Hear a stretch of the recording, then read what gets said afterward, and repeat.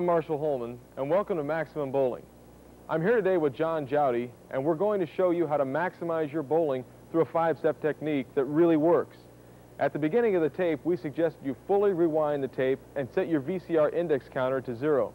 This way, you can jot down your own VCR's index number for any portion of the tape you may want to review later.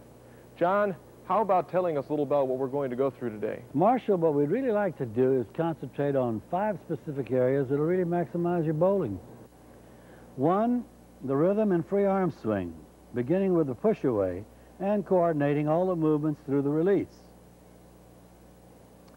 Next, we're going to deal with the slide and delivery to allow maximum leverage and balance. 3, we're going to look at the proper hand position to generate maximum power and revolutions on the ball. 4, we'll be analyzing the release point and the release angle. The timing is really important here, and we'll be looking at the techniques to make it happen right. Finally, the follow-through that's straight towards the target and extended to full length. For each step, we'll be breaking down the techniques for clear demonstration. Then we'll put it all back together again for the whole picture. Well, Marshall, did I leave anything out? I think that about covers it. But if you see anything you want to comment on or emphasize, please feel free to jump in at any time. You got it. All right, John, let's go bowling.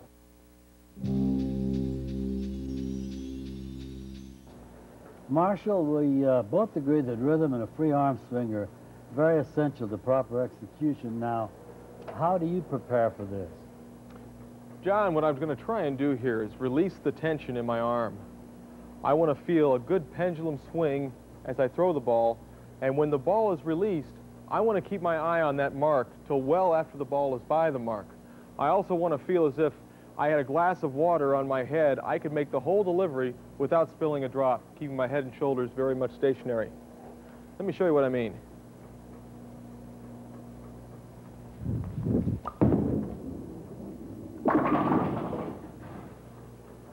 Let's look at that again.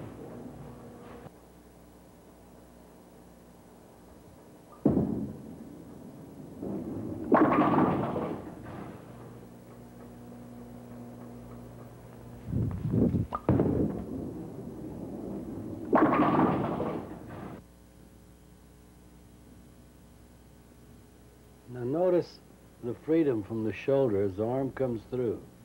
Now right there he accelerates the swing. Now acceleration meaning from hand to shoulder, not from forearm.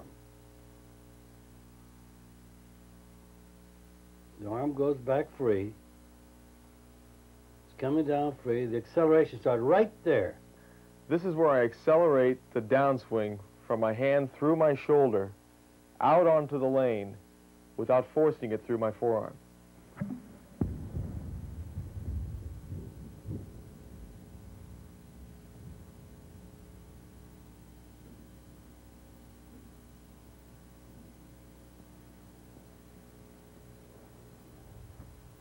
It's very important to keep it just a nice loose swing.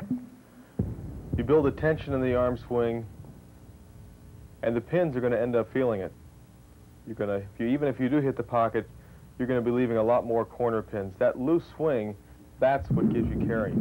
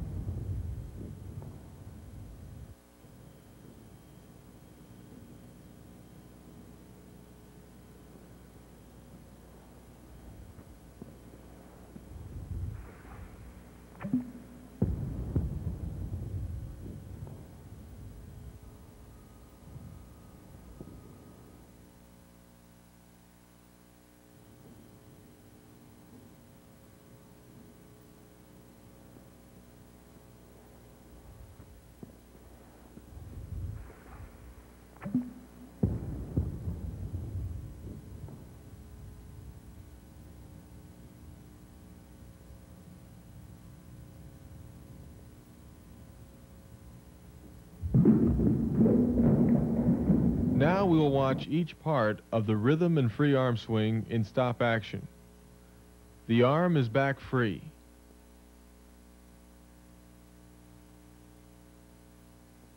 The arm comes down free. Start your acceleration toward the bottom of your downswing. Build the acceleration from the hand through the shoulder and accelerate out onto the lane.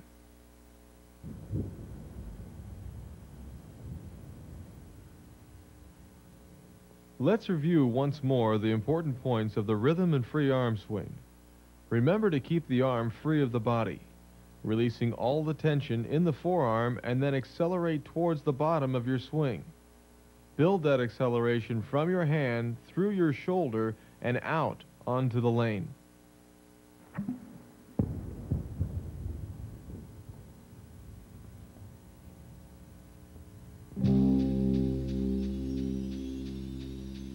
Now, Marshall, we know that a proper slide is very essential in good execution.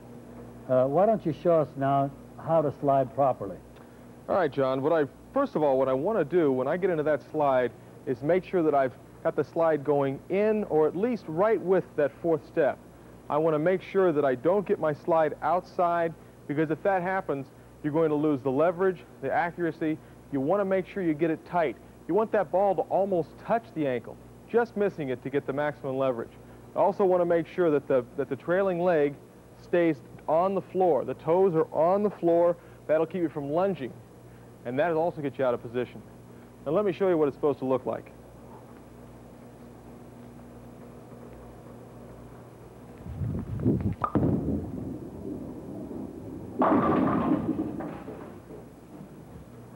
All right, let's take one more look at that.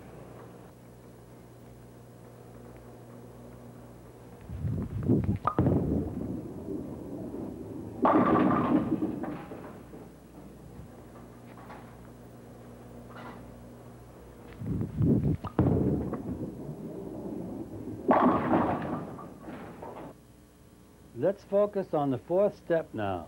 The sliding step will go right in front of it. Right there, it keeps it in tight with maximum power on the ball.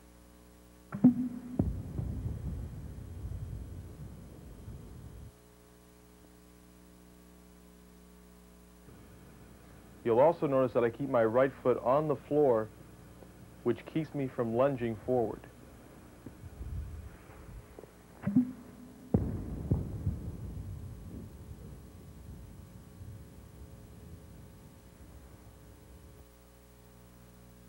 I also want you to notice that the slide stays perpendicular with the foul line.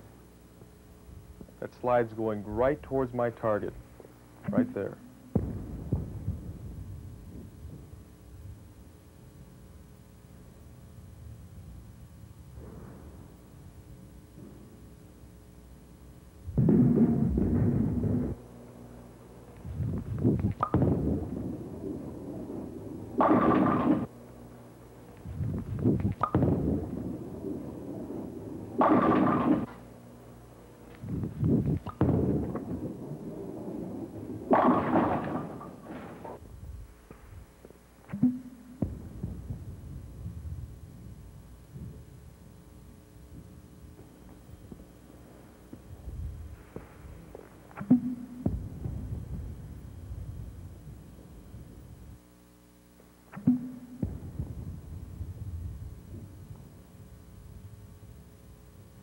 Now in the stop action sequence, we will see each part of the slide. Start your slide with the last step. This keeps the slide tight. Keep the trailing foot on the floor. Slide must be perpendicular to the foul line. Sliding foot aims toward target.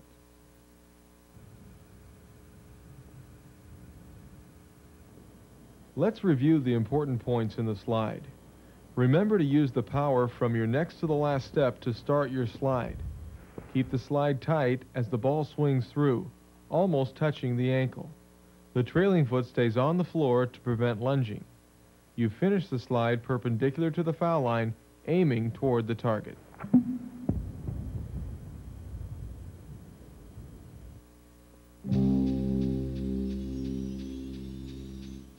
Now, Marshall, the key to a real power delivery is the hand position. Now, what do you focus on when you want to accomplish this? Well, John, in order to generate the power and lift on the ball, you must keep the hand underneath the ball until the point of release. At the point of the release, the thumb will clear with the fingers still staying in the ball and turning in a natural motion. And it's very important to project the ball down the lane with a good power position. Now, there are a few things that I can concentrate on and I can tell you in order to give you some keys in order to do this properly. There are three basic ways of working this. Number one, tucking in the armpit, trying to keep that arm close to your body. Number two, keying with the elbow inside, once again trying to stay directly next to your body, releasing the ball. But the third one, and the one that really works well for me, is leading with my ring finger. When I lead with the ring finger, it makes me do the others without even thinking about it. Keeps it in very tight. It seems to work the best for me, and I think it'll work for you too. And let me show you right now.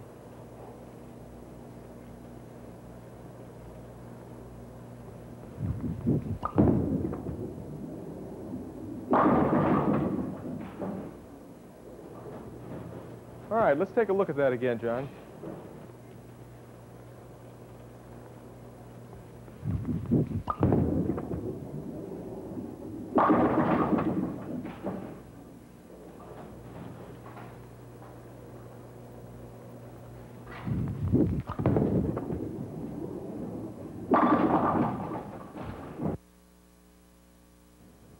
Okay, as you can see right in here, I'm keeping that elbow in, leading with the ring finger, coming through the shot. My hand comes around in a natural motion.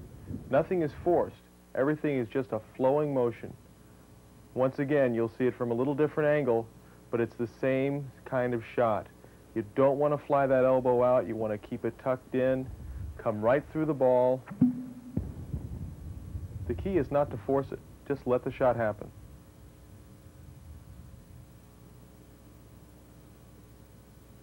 Now watch the ring finger. It's leading, it's keeping the elbow in. He's under the ball right there. The ring finger is leading. The hand is under the ball. The elbow's tucked in, and you're right on line.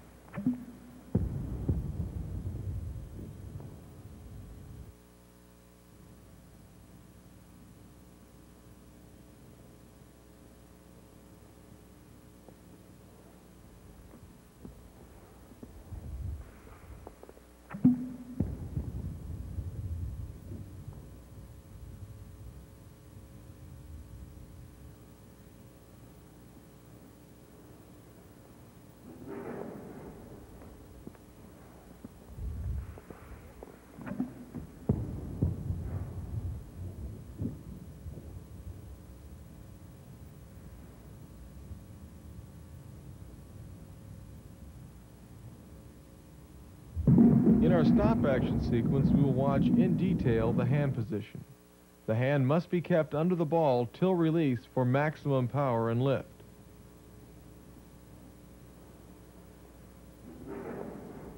One method is to tuck the arm into the side. Or you can keep the elbow in towards the waist. The best is to lead with the ring finger. The thumb clears the ball first, and the fingers will release and rotate in a natural motion.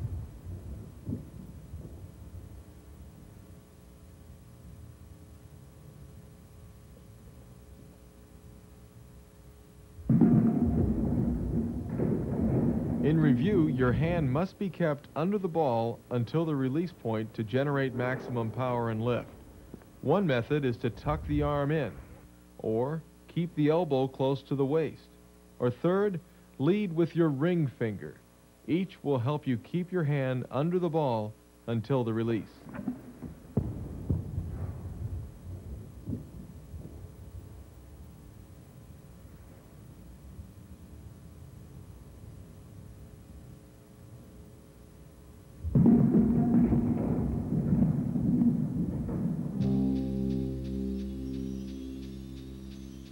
Now, Marshall, we've established the real proper hand release, but we have to take advantage of that by focusing on the release point and the release angle. Why don't you show us how it should be done? All right, John. First, I'm going to take you up to the front, up to the foul line, and show you exactly where the ball should be coming through. You want it released from here to here. If you get it up in here, you've got that swing is much, much too early. And you have to hit up on the ball. It's going to send the ball offline. If it's back in here, now your arm is late. You got to rush that arm back through. You're going to be in all sorts of trouble. If you don't hurry the swing, you're going to be light, and if you do hurry the swing, you're going to be heavy. Now let me give you a couple of tips on how you can combat both of these problems. If you're early, from a standard position, and most bowlers start in a standard position something like this, from this position, if you move up on the approach just a little bit, you can shorten these steps, you're going to be able to get the ball at the proper release point. Another thing you can do is take the ball and lower it a little bit, and when you take your first step, then push it up. That's also going to slow it down. It's going to make it get just to the right point, again for the perfect release. Now, if you're having the opposite problem, if your swing is a little bit late, you can move back a little bit on the approach and just do the opposite of what I said just a second ago. It really sounds complicated, but if you take these two easy little tips, you can fix that release point problem. Okay, we have the release point now, Marshall. What about the release angle? Okay, John, what we're going to do is we're going to show exactly what we mean about the release angle. We don't want that release angle dropping the ball behind us, and we don't want that release angle lifting the ball up or hitting up on the ball out on the lane. We want to do it as if we're trying to land a plane. We want a nice smooth release, a nice smooth landing.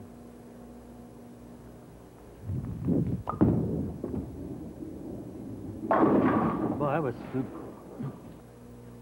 Let's look at that one more time.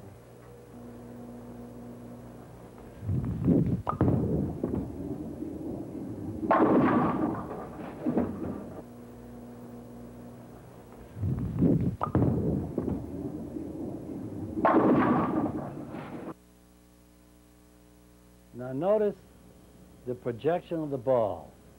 It's not going to go up and it's not going to go downward. It's going to go out on a level plane, minimizing bounce and keeping all the power in the ball right on line.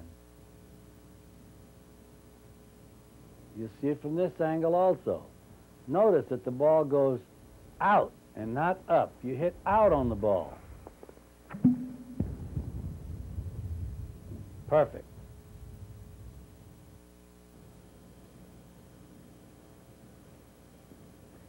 This angle clearly demonstrates the effectiveness of a low, long release where you get the ball out on the lane with minimum bounce.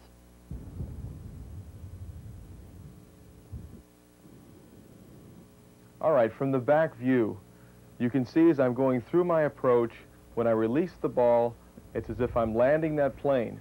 I want very little bounce. I want the ball to skid through the first 15 to 20 feet of the lane before it picks up the roll. When it gets to the pins, I want that maximum power.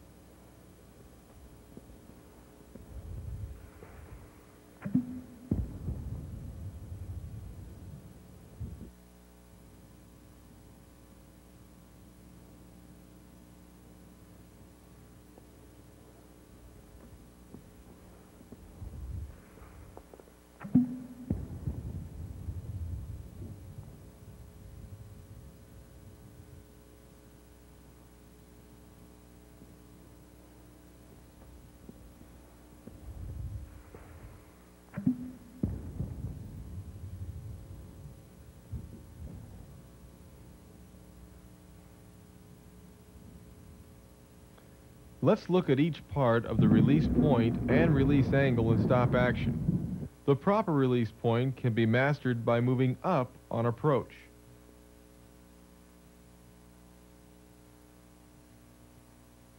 Or lower the ball and push out on the first step. This will slow your approach for release to arrive at the proper release angle. Will result in a smooth release, like landing a plane.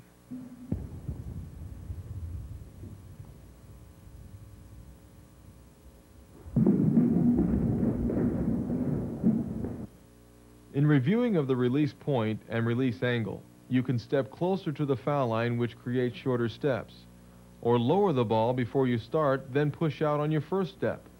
Both of these methods will get the ball at the proper release point. The release angle is projected from a position on the floor and is a continuation of the release point.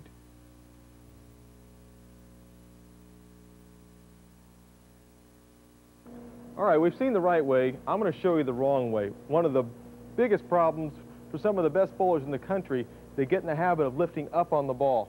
They get the ball too far out in front of them before releasing it. Let me show you what I mean.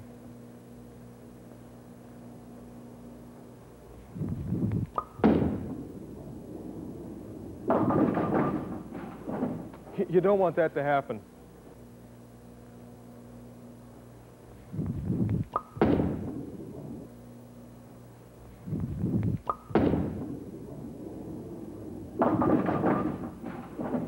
You don't want that to happen. Don't lift up on the ball. All right, everything looks fine up to this point. The shot is going well.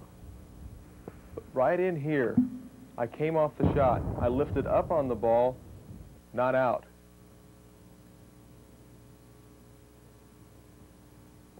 Now, John, what do you think I could do to correct this? It's just right at the very end, I just didn't stay with it. Well, you had your hand out in front. When you get your hand out in front, there's no way to go but up. And that's what causes the early hook and the bad leaves.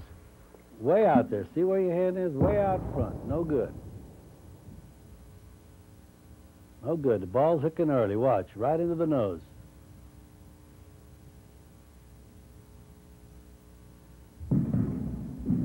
That's why it's imperative. You got to keep the hand low, and you got to release it at your ankle point. You can't get beyond your foot. In this freeze frame, we see a major flaw. Marshall's hand is way out in front of his toe. This is a result of an early swing which causes you to hit up on the ball. The correct way is to release it from the ankle point, like this. Correct? Incorrect. Correct? Incorrect.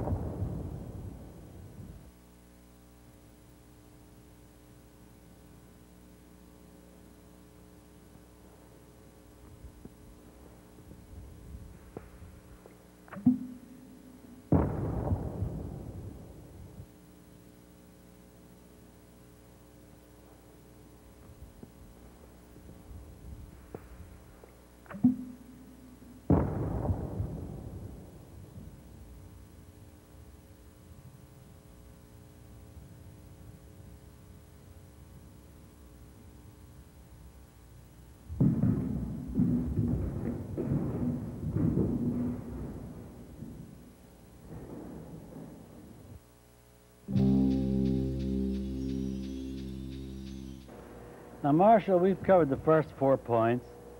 Why don't you demonstrate the ideal follow-through this time? All right, John. The ideal follow-through is going straight at your target, extended to its full length. The arm will go right up the side of the face, not left, not right, right up the side of the face to give you that full target. Let me show you what I mean.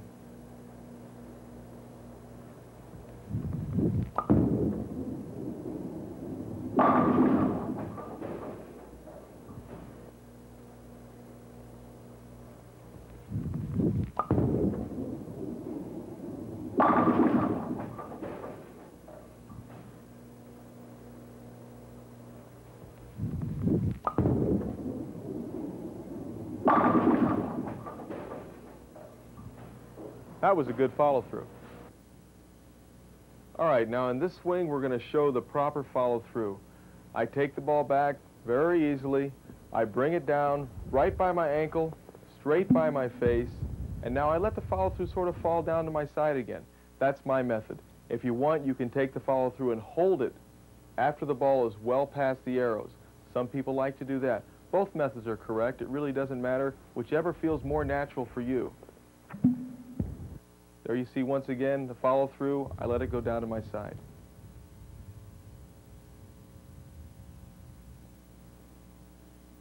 One of the best things to remember in a real good follow-through is to try to direct your hand out towards the pins. This will prevent hitting up on the ball, stopping overreaction. You'll get a nice flow through the ball, and that will achieve maximum power.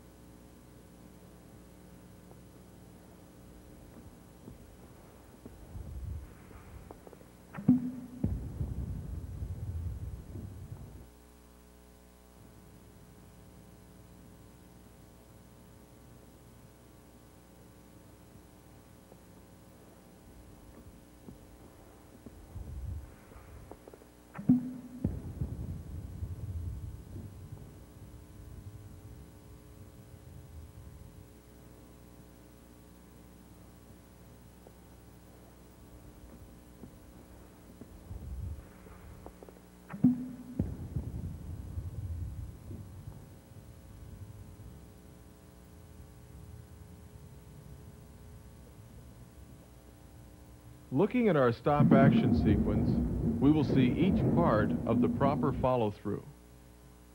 Aim body straight at pins.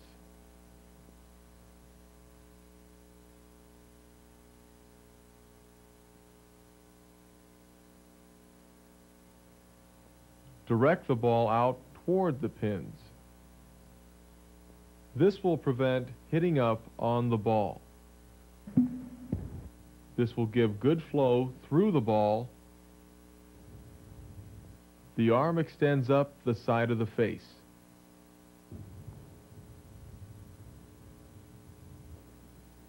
In reviewing the proper follow-through, remember to set up to aim the ball toward the pins and direct the ball out to the pins on the release.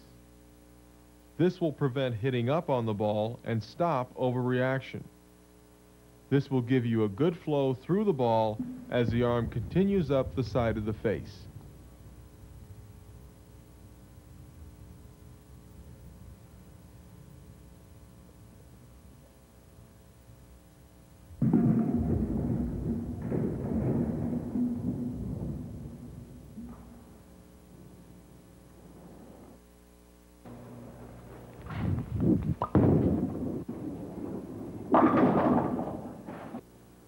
Well, that's about it for now. Keep reviewing these 5 techniques to maximize your bowling. I know your game will improve, and you'll have a lot of fun doing it. Now we're going to show you a series of scenes for you to keep in your mind while you're practicing out of the lanes.